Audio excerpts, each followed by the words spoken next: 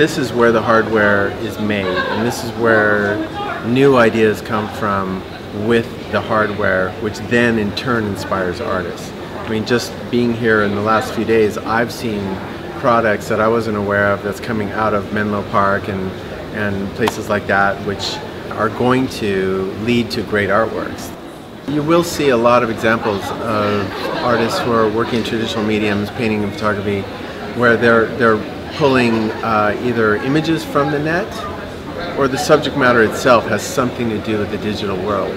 Art and technology really kind of kicked in from the 1960s on, and it's really grown exponentially. There's just thousands and thousands and thousands of artists, and plus it's the language that we all use today. The language that we're all communicating with today is digital, so it makes sense that if you're going to be a contemporary artist, you have to work with the language and tools that are in our lives today.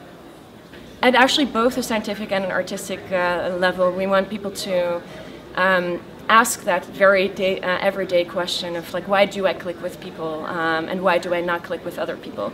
The neutral wave machine is a capsule where two people sit opposite each other and interact with each other, and as they're interacting, their connectedness or their brainwave synchronization is reflected on screens behind them, and as their synchrony increases, they see more visualization, and as synchrony decreases, the machine becomes a dark, kind of frustrating, eerie environment. Our goal in these art-science collaborations is to create these truly hybrid projects where our installations are both an artistic experience and a scientific experiment at the same time.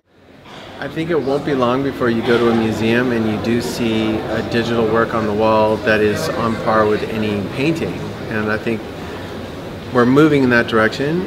We still have a few years to go for that, but it's definitely heading that way.